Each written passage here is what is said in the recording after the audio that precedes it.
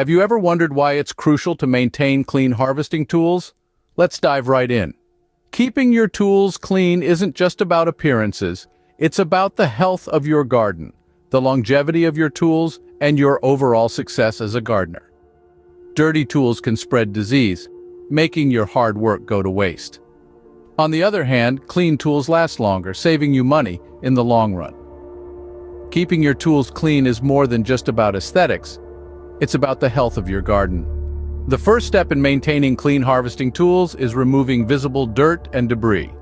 Let's start with the basics: your shovels, hose, and rakes. A stiff wire brush is usually all you need to sweep away the dirt. It's simple, effective, and keeps your tools in prime condition. Now, for your pruners, loppers, or other cutting tools, a rag is your best friend. Wipe the blades clean, making sure to get into all those nooks and crannies. But what about stubborn sap? It can be a real challenge. Don't worry, we've got you covered. A little rubbing alcohol or a good sap remover can make the job a breeze.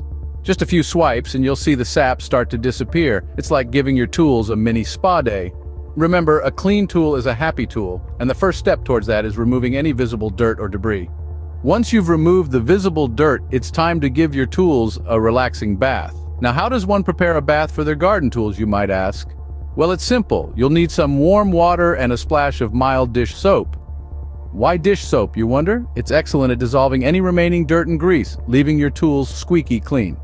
Now let's get soaking. Submerge your tools in the soapy concoction and let them enjoy a well-deserved soak. This is the perfect time to put on some music, maybe even dance a bit. But don't get too carried away. You'll need to scrub the tools, especially those tricky crevices, to ensure all the dirt is banished. And remember, rinse thoroughly afterwards. You don't want any soap residues lingering. A good soak and scrub will ensure your tools are as clean as a whistle, ready for the next step. Now that your tools are clean, it's time to disinfect them. This step is vital, as it helps prevent the spread of diseases in your garden. Here's how it's done. Start by preparing a solution of 1 part bleach to 9 parts water. Alternatively, you can use a commercial disinfectant.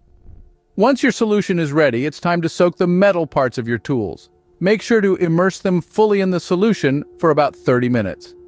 This duration allows the disinfectant to fully work its magic and kill any lingering pathogens.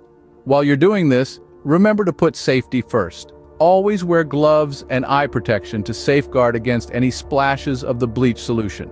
After the soak, thoroughly rinse your tools with clear water. This step ensures that no disinfectant residue remains on your tools, which could potentially harm your plants. Disinfecting your tools not only keeps them clean but also prevents the spread of disease in your garden. Keep your green thumb healthy and your garden thriving with this essential step. After the deep clean, it's time to dry and store your tools properly. Drying is a step that should never be underestimated. Leaving your tools wet can result in rust and degradation, affecting their overall quality and efficiency.